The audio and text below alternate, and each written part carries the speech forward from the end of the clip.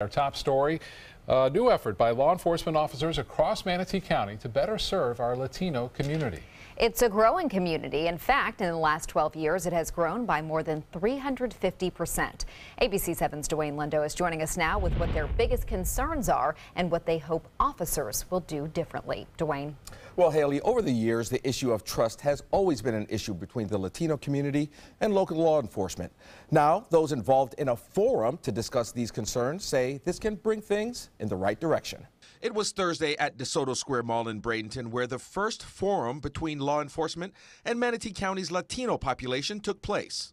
We want the trust, we want a community functioning properly, not with fear. Local Revista Latina magazine publisher Mel Betinez and Manatee Crime Stoppers came up with the idea to give the community a sense of what local law enforcement is all about.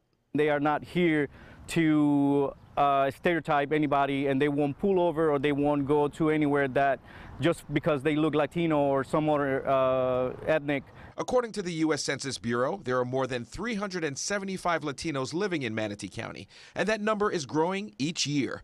Benitez says the forum was an eye-opener for law enforcement's need for Latino representation. They left clear that they have the doors open for anybody that want to apply. Over the years, I've seen a significant effort made by law enforcement and the police in trying to reach out to the Latino community. By having a dialogue and a conversation, they can understand what the primary issues are in the community. According to nonprofit organization Unidos Now Executive Director Luz Coquera, adequate representation of Latinos on the police force is a start to ease one of the community's biggest fear, deportation.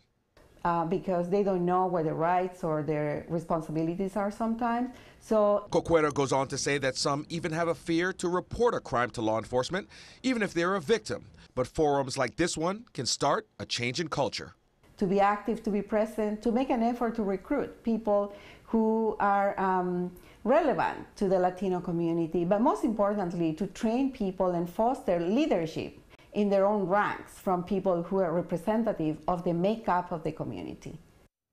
Now, both local law enforcement and the Latino community plan on having these forums at least once a month. Back to you.